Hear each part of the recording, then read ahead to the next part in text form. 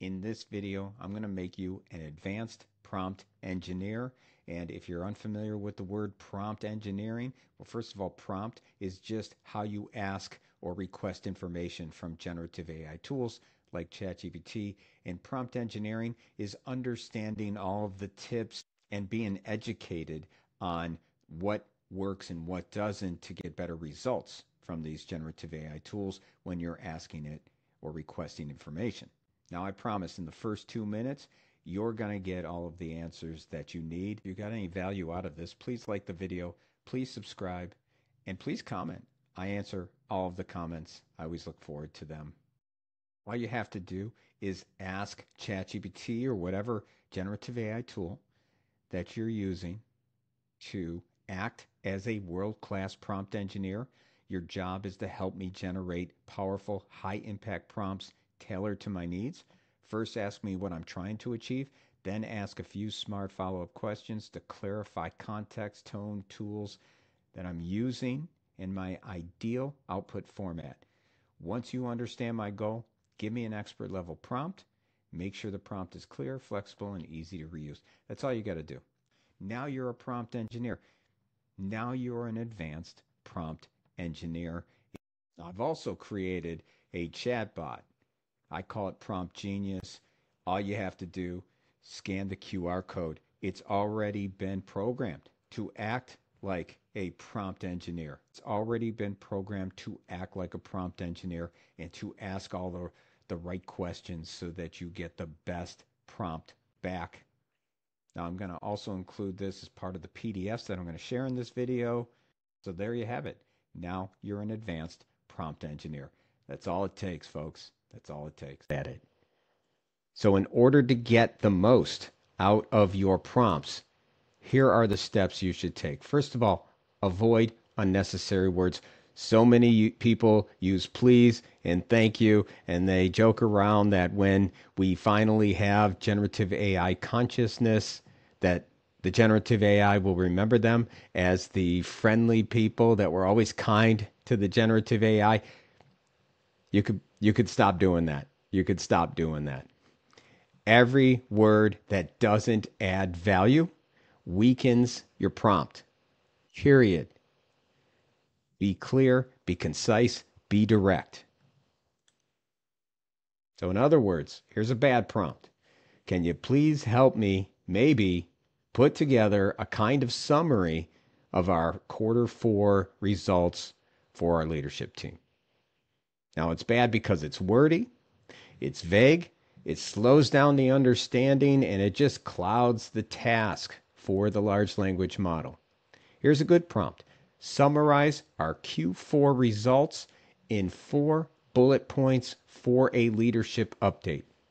It's clear, it's concise, it just gets to the point. Every word has a value in that sentence request. That's how you should do it. Second, be descriptive. So you want to paint a clear picture, add context, add detail and specifics to help the AI generate what you truly want. So in other words, here's a bad prompt. Make a presentation for my team. Now the reason why that's bad, it's too general. What topic? How long? What format? So here's a good prompt of being descriptive. Create a 5-slide deck to show how generative AI can improve client response times in our firm. Far more descriptive, greater chance you're going to get the result you're looking for. Next, set audience and tone. You always want to define who the content is for and the style that you want. Do you want it funny? Do you want it serious? Do you want it formal? Do you want it professional sounding? So here's a bad prompt. Tell me about our AI plan.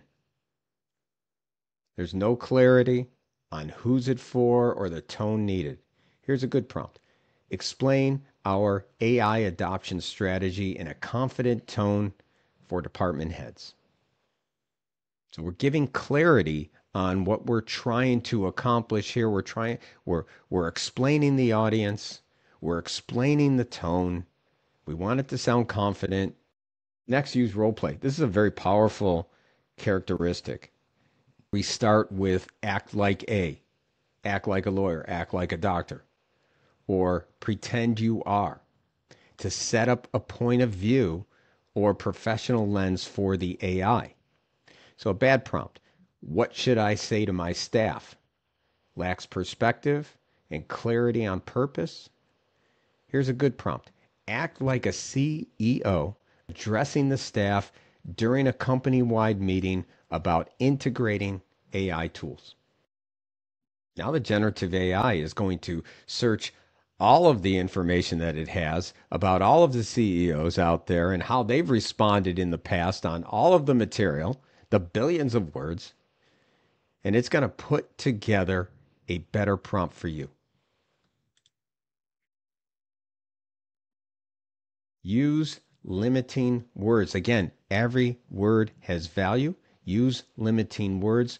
Words like only, focus on, or avoid help guide responses and reduce fluff or irrelevant details.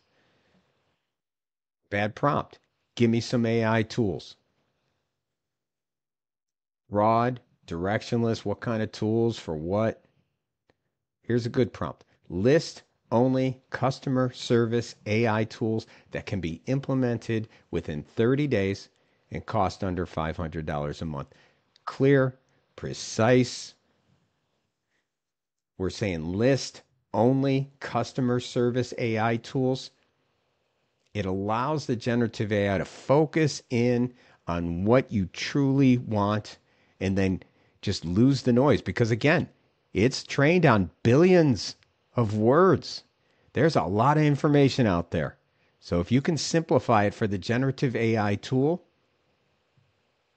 then you're going to get a far better response. Avoid negative phrasing. Words like don't, or not, or exclude are often ignored or misinterpreted. Instead, clearly state what should be included.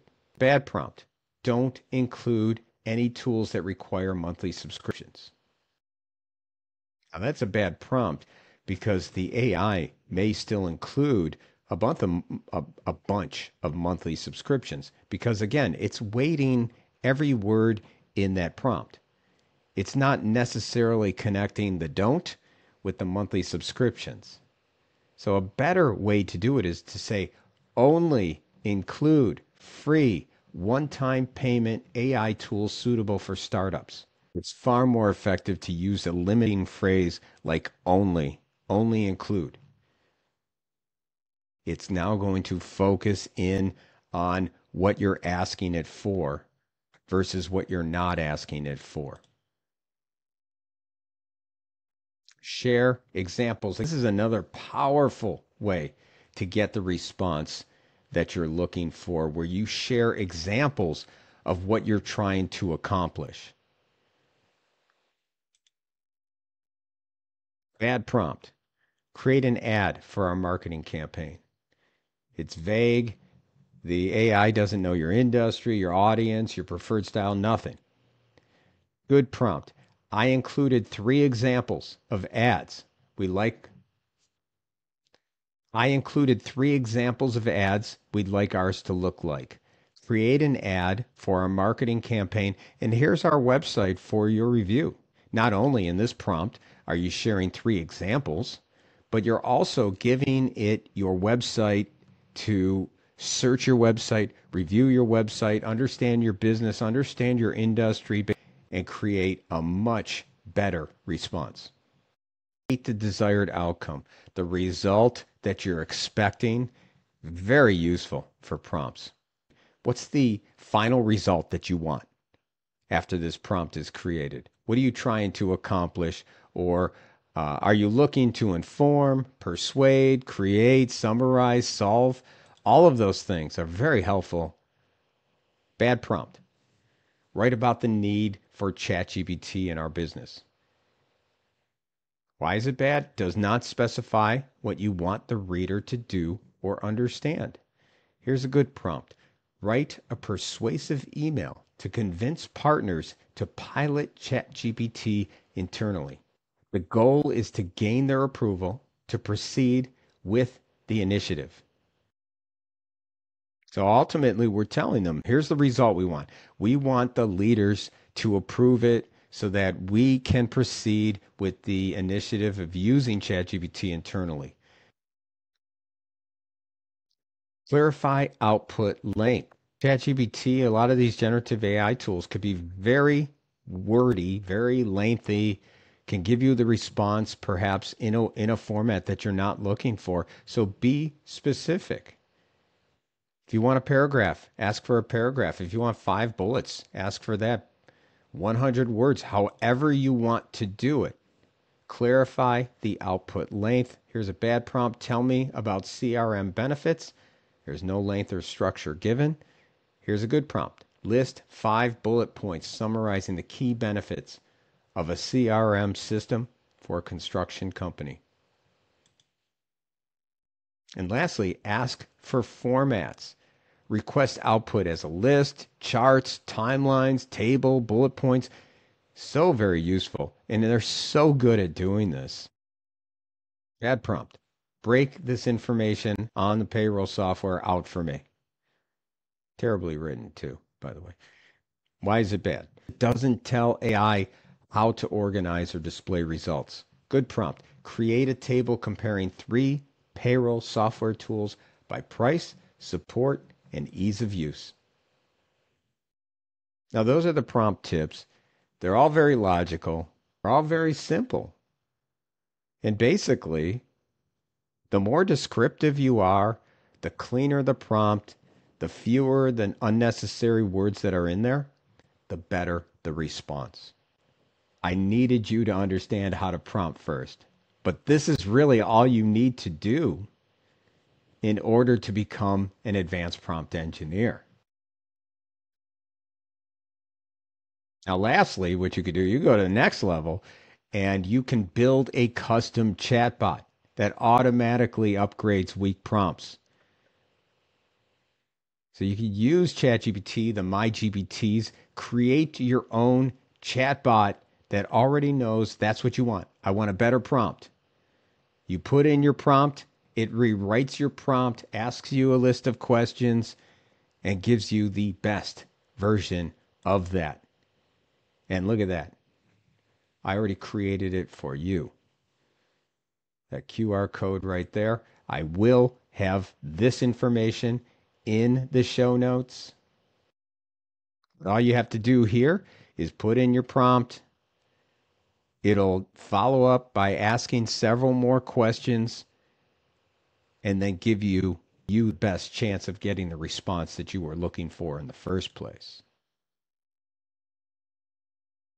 Now that's prompt engineering. You've gone from beginner to advanced in just this one video. I will have links to those slides that you saw so that you could refer back to them. And it takes me a lot of time to create these videos, edit these videos, and create the PDFs that go along with these videos. So if you could kindly like it, comment that it's given you value, because that keeps me going, and share it with your friends, that would be greatly appreciated. Good luck at prompt engineering.